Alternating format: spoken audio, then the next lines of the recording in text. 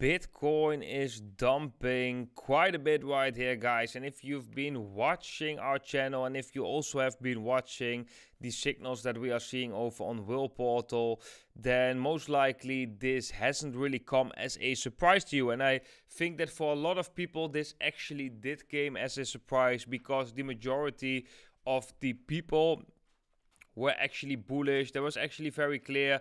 Also, when we have a look at Whale Portal and we bring out the Bitcoin data right here, we can see also that over a extended period of time, we have positive funding rates. Generally, that is a bearish sign, especially when we already have seen the momentum on Bitcoin losing and also Bitcoin trading below key levels, right? Because if Bitcoin would trade above key levels, holding very nicely a kind of uptrend, and we have positive funding and the price slowly trends up, that can actually be a bullish sign.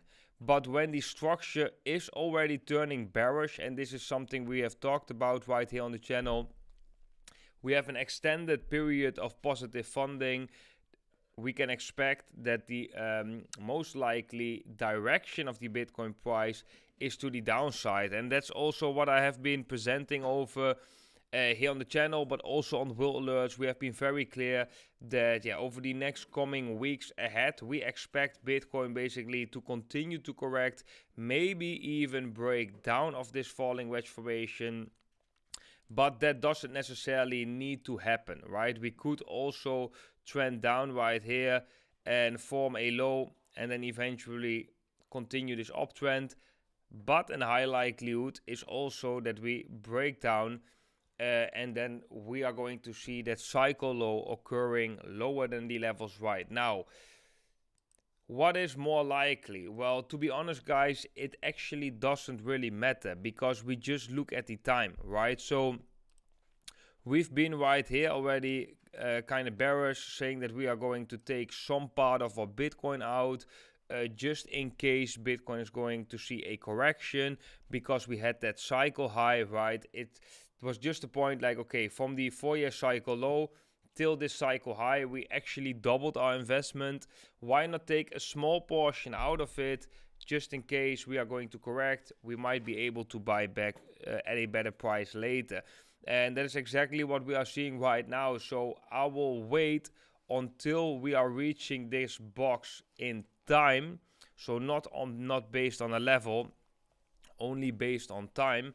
And then I'm going to assess further whether I'm going to re-enter, whether I'm going to re-enter alts, and what basically is going on. But I can be honest right here, I'm actually quite bullish after Bitcoin will surpass this box in time. So not based on price, but after we will surpass this box based on time, I'm going to be quite bullish again, because the season of buying is starting. But there is a really big but. I would love to see the signals over on whaleportal.com confirming that scenario as well. So that's why that is so powerful. When you use, for example, time and derivatives exchange data, they can complement each other. And that is the important thing right here, because we can actually, based on time, we have been tracking this cycle very beautifully. And from the 4-year cycle low to this high, we almost traded every move kind of perfectly, even though we didn't know how big that move was going to be. We just knew that, okay, based on this time, the price will go down during this period, and based on this time, the price will go up during this period, right? So that was the only thing we actually knew. And then you don't really know, you don't have to know the exact levels, right? If it goes to 30k, if it goes to 28, or if it goes to 40, and we just know that from this moment it most likely goes up till this moment. And what the level is going to be, that's going to be very difficult to say, like, it's going to be exactly 30k or it's going to be this and that. Is very difficult to say. So that's also what I'm doing now. I'm not calling specific levels. I do watch some very interesting levels, of course, but I'm not waiting for those levels to be hit. I'm just waiting for Bitcoin to capitulate in time.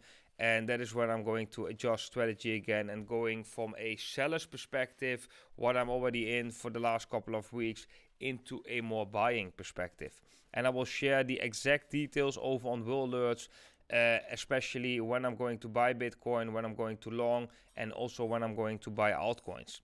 So if you are interested in that and if you want to get that extra information, guys, make sure to join with one of the affiliate links down below this video. If you appreciate these updates, make sure to leave a thumbs up, guys. That is very much appreciated. And I want to wish every single one of you a beautiful day today. I hope it is as sunny at your location as it is right now in Holland, which is just beautiful, guys. And yeah, I hope to see every single one of you in the next video.